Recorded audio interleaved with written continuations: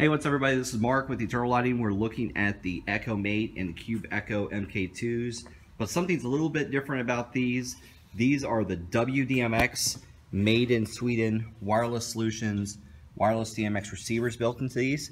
You can tell from the antenna here and also by the buttons that are being used here for the W-DMX connection. The regular open source wireless DMX is on this side. So when you order it with W-DMX, you'll use these buttons. Same thing with the CUBEechos.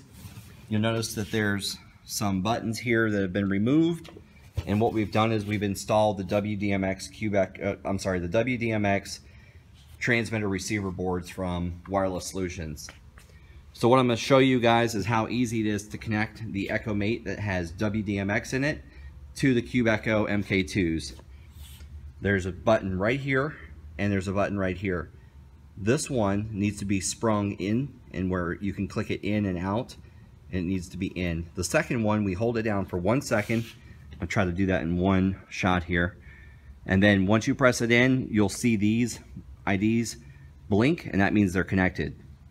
Here we go. You see them blinking.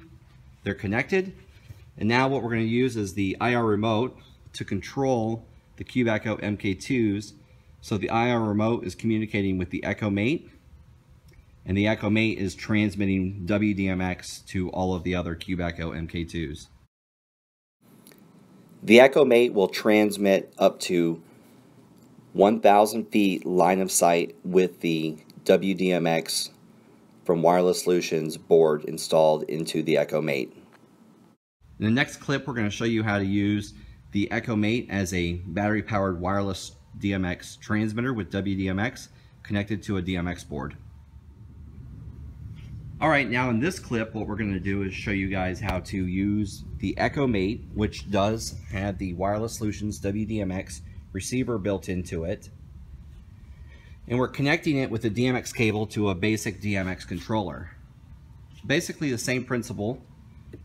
The only difference is you want to set the EchoMATE as a slave, because it will be getting its signal from the DMX board. Run a DMX cable into the DMX input, and the same thing, you press the button for 1 second to connect to all the CUBEechos. Here we go. 1 second, 1001, let go. They're blinking, and now this DMX board is connected.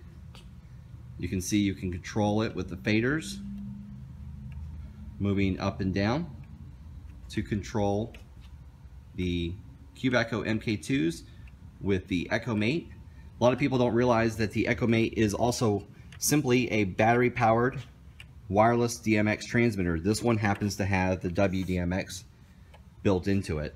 If you have any questions, reach out to us.